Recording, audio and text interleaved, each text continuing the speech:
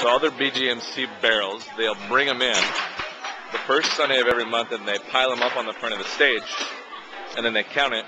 Well, while they're doing that, they get a second buddy barrel to take home for the next month. They count all the offering, put all the new buddy barrels, or the used buddy barrels, back on the back. First Sunday of the next month, they turn in barrel number 2 and re-pick up barrel number 1.